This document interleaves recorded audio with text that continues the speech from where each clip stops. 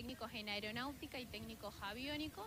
Y bueno, es una escuela única en la provincia por la especialidad aeronáutica. En el país son pocas escuelas, alrededor de 20 escuelas, y en la provincia es única. Además es escuela estatal, como todos me preguntan si es privada, no, es estatal, así que están abiertas las puertas para que puedan conocer a la escuela. ¿Desde qué tiempo funciona la escuela aquí en esta parte del país? Y nosotros cumplimos este año, el 13 de junio, cumplimos 55 años ya de la trayectoria de la escuela. Además, la escuela no solo es escuela de nivel medio técnico, sino también tenemos cursos de instrucción aeronáutica que se dictan en el turno noche. Cuando hablo de cursos de instrucción me refiero a los cursos anuales de piloto privado, piloto comercial, tripulante de cabina de pasajeros, todo lo que tenga que ver con la parte aeronáutica, ¿sí? Con la parte de trabajos en aeropuertos, en talleres aeronáuticos, en aeroclubes.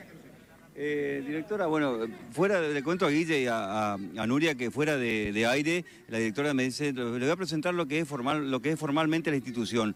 Si vamos a hablar de la parte técnica específicamente, vamos a hablar con algunos alumnos o exalumnos también. En este caso le vamos a sumar a Brian, que él está más en la parte de motores de aviones, ¿no? Él está en la parte de instrumental, él es aviónico, es la otra especialidad. Son dos especialidades, pero los chicos van a hablar re bien. Dominan bien. Lo sumamos a Brian entonces acá a la charla. Brian, ¿qué tal? Buen día, gracias por tu tiempito. Buen día, un gusto. Voy a contar más o menos la temática de la escuela. Hay dos especialidades, TAB, que es técnico aviónico, y TA, que es técnico aeronáutico. Yo me encargo básicamente de lo que es la parte eléctrica del avión y de lo que sea instrumental y telecomunicaciones. ¿Cómo nació esta pasión por la aeronáutica? Y la verdad que fue algo medio loco porque yo tenía pensado empezar en el normal y no sé si la vida me llevó a este rumbo y bueno, aparte también estoy haciendo 2 cursos a la noche en el Nacional. Son 2 cursos profesionales, operador de rampa y señalero de pista, que si Dios quiere me recibo ahora en agosto. ¿La familia apoyó desde un principio la idea? Sí y no, pero lo que uno quiere lo logra. Si uno solo, con apoyo, sin apoyo, se logra. Gracias, Brian. No, de nada, un gusto. Chao. Bueno, chicos, también queremos charlar con un ex alumno que está de vacaciones y se vino desde Córdoba. Vino a ayudar un poquito con el stand, pero lo vamos a presentar a él se va a presentar, mejor dicho, y va a contarnos un poquito acerca de qué está realizando aquí en el stand de aeronáutica. Hola, muchas gracias, buenas tardes a todo el público. Fabricio, ¿no? Fabricio, sí. Vengo a ayudar a la escuela a devolver todo lo que me dio, todas las experiencias, todo lo transcurrido entre los 6 años de carrera. La verdad que agradecido, y qué mejor que agradecer que venir acá a colaborar con la escuela y demostrar hasta dónde me llevó la escuela, que eso siempre agradezco, el sentido de pertenencia que me dejó, que eso es lo que siempre valoro. ¿Estás viviendo en Córdoba, residiendo en Córdoba? ¿A qué te dedicas allá? Estaba en la Fuerza Aérea Argentina, ahora vuelvo a reincorporarme el año que viene nuevamente, así que agradezco por toda la escuela más que nada, hacia donde estoy ahora más que nada, por todo lo que me dio.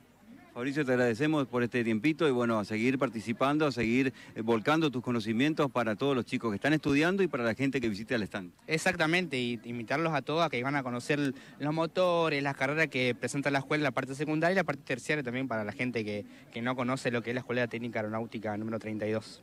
Gracias, Fabricio. Hasta luego. Bien, bueno, vamos a incorporar a alguien más que también es de la Escuela Aeronáutica, nos va a decir tu nombre y qué función está cumpliendo aquí en el stand. Buen día, mi nombre es Lautaro, ¿sí? Yo soy de la rama aeronáutica. Nosotros estamos exponiendo, estoy ayudando, como dijo Fabricio, qué mejor que agradecer que venir a ayudar a la escuela hoy, a exponer un poco sobre los motores, ¿sí? Como pueden ver, tenemos los motores Rolls-Royce, el motor Rolls-Royce que trajimos hoy, los PT6, el motor Continental, que muchos lo conocen, los avioncitos chicos, ¿sí?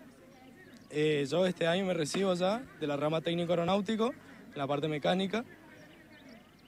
Okay. Bueno, ¿tienen alguna duda, alguna pregunta? Yo se las resuelvo. Estamos para eso en el stand, junto con mi profesora, la Dire. Vamos a estar dispuestos a lo que ustedes necesiten acá. Bueno, te agradecemos y seguramente va a venir mucha gente a sacarse muchísimas dudas que tienen que ver con la aeronáutica. Muchas gracias. Muchas gracias a ustedes.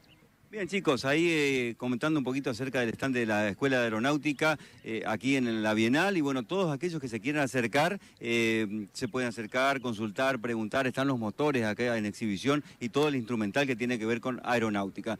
Guille y Nuria, volvemos a estudios, ya seguimos recorriendo el predio de la Bienal. Bueno, muchas gracias. Excelente, Tato. Sigue recorriendo diferentes stands.